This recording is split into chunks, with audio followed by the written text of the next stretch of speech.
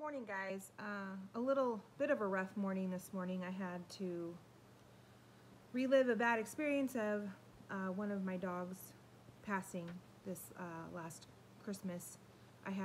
We had filed a claim with the Army that it was their fault for the Bobcat attack, which it was their negligence, and had to forward on some photos of Bradley's injuries for both attacks.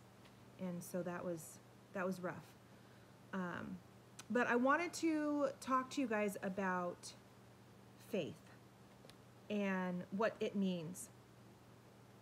And it kind of weighed on me last night, and then I woke up and the Holy Spirit led me to make this video today. So here we go. What does it mean to have faith?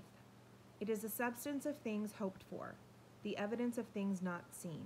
Hebrews 11:1.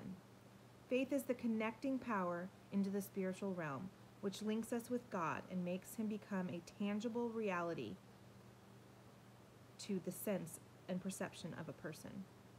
John 7:38. He that hath believeth on me, as the scripture hath said, out of his belly shall flow rivers of living water.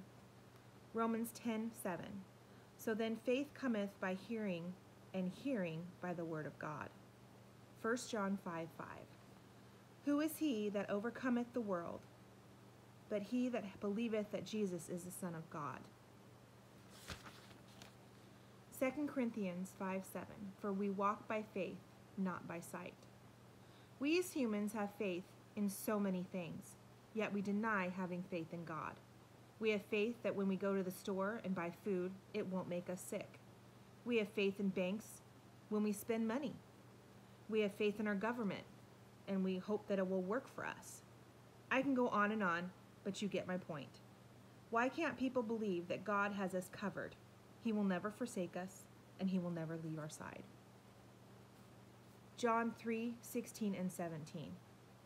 For God so loved the world, that he gave his only begotten Son, that whosoever believeth in him should not perish, but have everlasting life. For God sent not his Son into the world to condemn the world, but that the world through him might be saved. It doesn't get any more clear than that. Please pray for all your brothers and sisters in Christ. He is listening to us. Have faith, we will make it to the finish line. Jesus Christ is coming for his bride. God bless you all. I love each and every single one of you.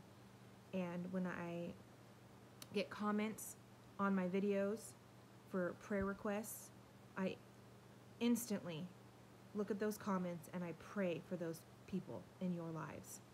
I want you to know that I'm here for you. I love you all. God bless.